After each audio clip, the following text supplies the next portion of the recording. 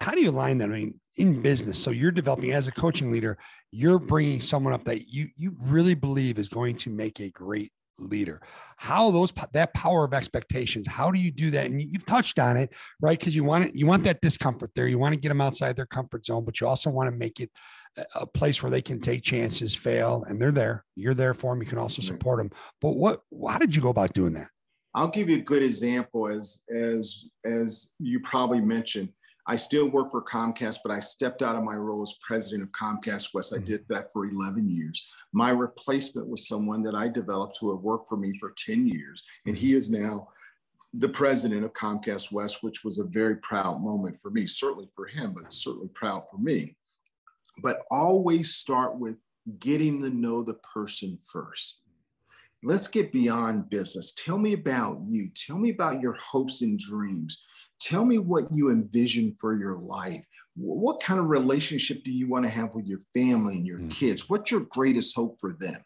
Because once I start to understand what's important to you, what are your goals, what motivates you, then I start to shape our conversations around helping you reach your goals. Now, if you say, look, Steve, I'm good. My goal is not to be the CEO of the company. I just want to be a great employee and a great dad, then great. There's no problem with that. But everything first starts with, who are you and what are you trying to get done? Then the second thing is that we work very clearly by objectives. What is it we're trying to accomplish? We define success early and often. What does success look like? So there's no misunderstanding around what winning looks like. In basketball, it's pretty straightforward. Do you have more points than the other team at the end of the game? It's very clear. But in business, it's not always as clear. So you have to go to great lengths to define success. Once you've defined success, then you lay out a plan. Okay, let's talk very candidly now about your strengths and weaknesses. Because if I did number one right, if I developed that relationship with you, Ed, and I've developed that level of trust, even when I'm giving you difficult feedback, it's coming from a place of love. It's coming from a place that you only have my best interests at heart. Right.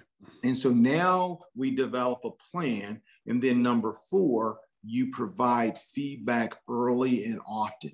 The positive with the opportunities. And I always tried to outweigh the positives with the opportunities.